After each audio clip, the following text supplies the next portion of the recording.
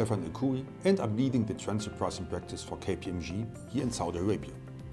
Over the last couple of months, we have seen that ZATCA has started issuing transfer pricing assessments. Now, which taxpayers have been picked up by ZATCA? Here are a couple of red flags that I have identified.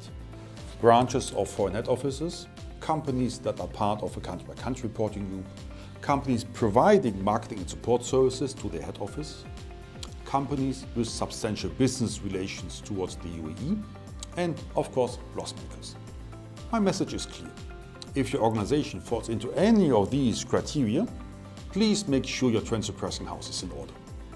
Over the next couple of weeks, we will publish a series of small videos that will focus on some of the topics that I've just mentioned and give you some food for thought about how transfer pricing can become a value-adding exercise to your organization.